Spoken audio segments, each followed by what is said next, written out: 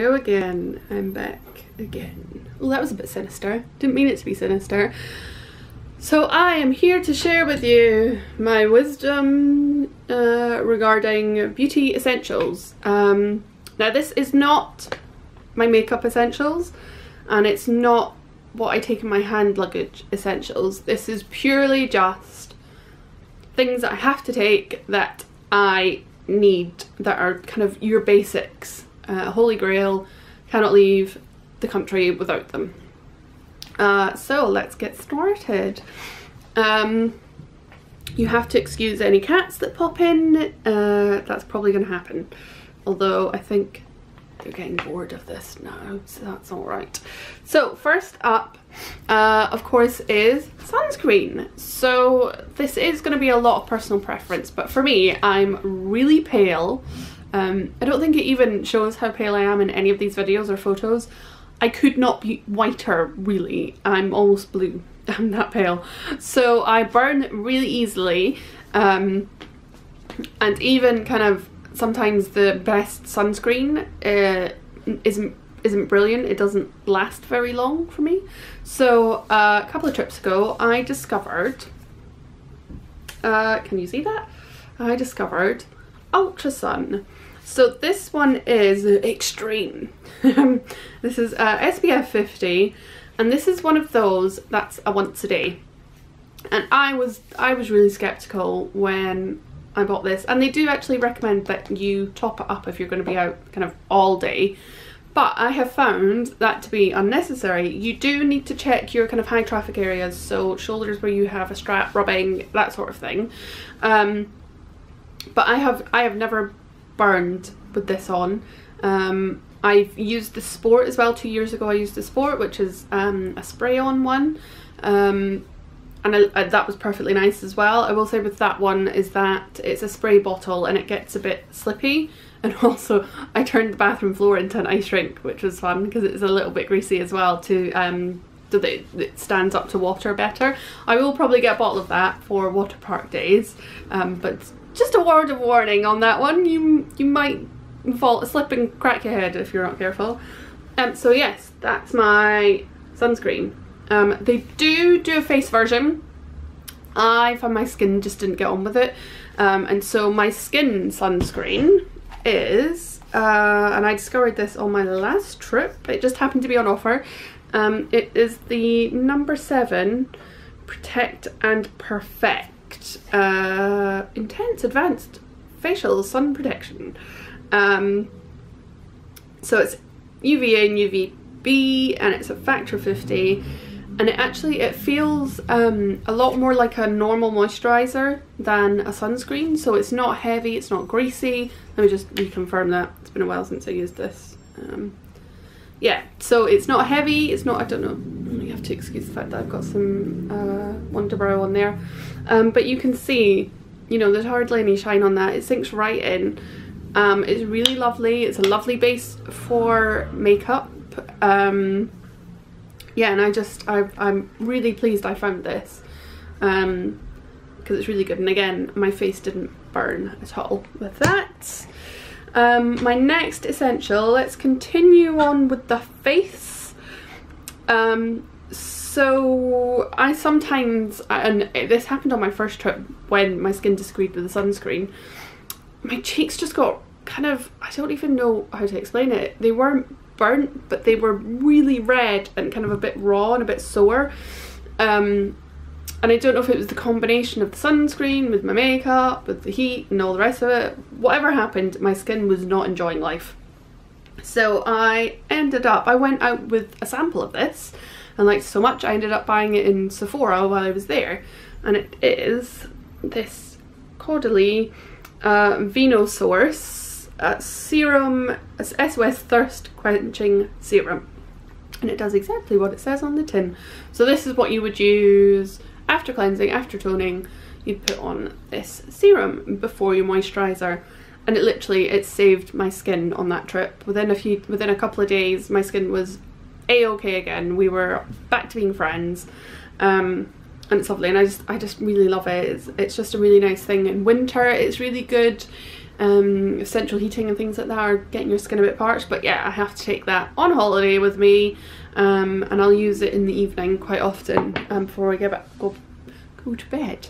And my other evening thing, because obviously during the day I'm using my sunscreen on my face, so in the evening I just want to give my skin a bit more of a treat, and just really look after it when it's in the sun, because let's face it, it's not used to it in this country, is it? Especially not in May. It's been a long cold winter, of which we're about to hit another cold snap. But this is one of my beauty finds of this year.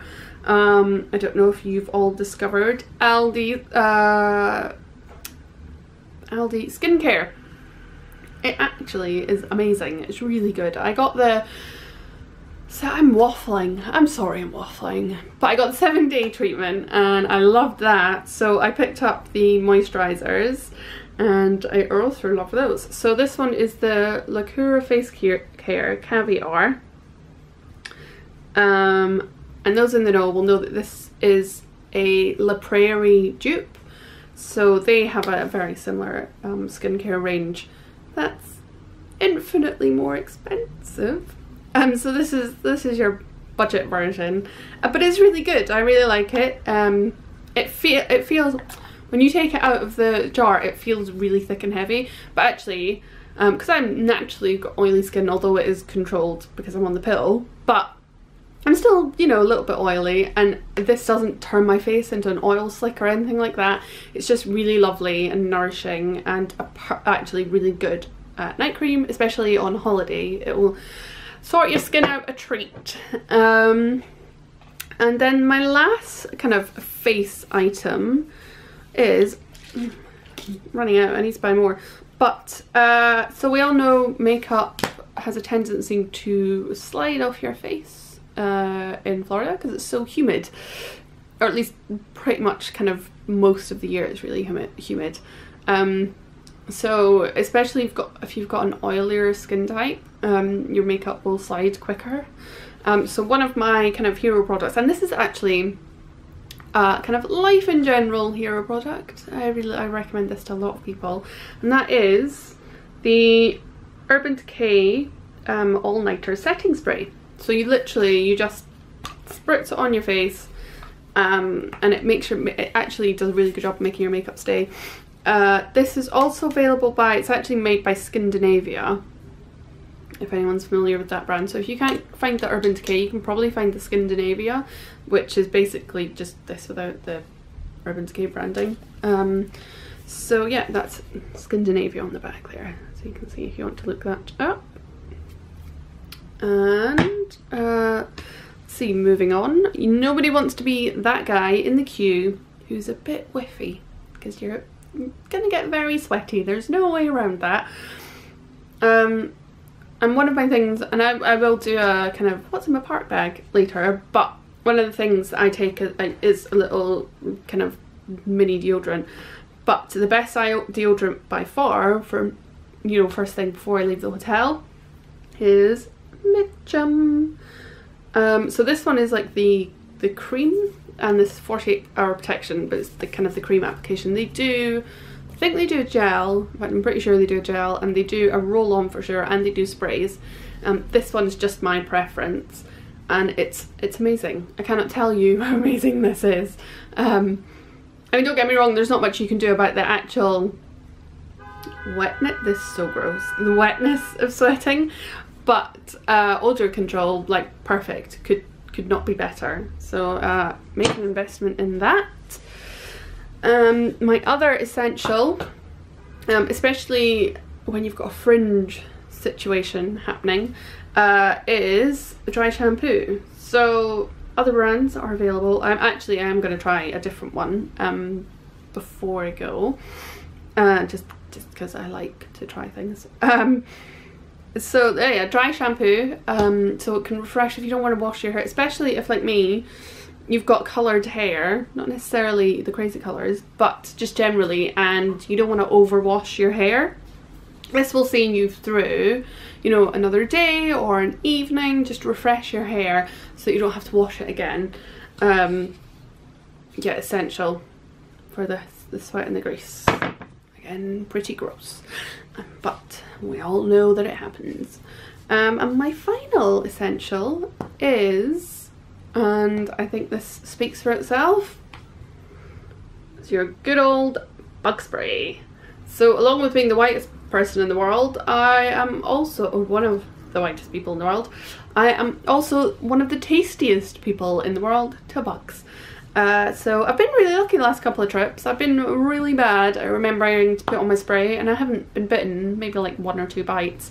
But yeah, I do take this because it's Florida, it's swampland, it's a breeding ground for mozzies, and you will get bitten, probably. The parks are really good now after the whole Zika thing. Certainly last time I was there, they do have various spots, usually outside of shops and things, or I can't remember where else I've seen them, but yeah, they'll have a table and there'll be spray on there and you can just help yourself and spray yourself down with it. But I always like to take it with me as well, because of, you know, just before I head out of an evening, to stop me getting munched on. So yes, that's it. Those are I think those are all of my holiday essentials. If there's any others that you recommend, do tell me in the comments below. I'd love to hear it. I always love trying new products. Any excuse, right? And thanks for watching. See you next time.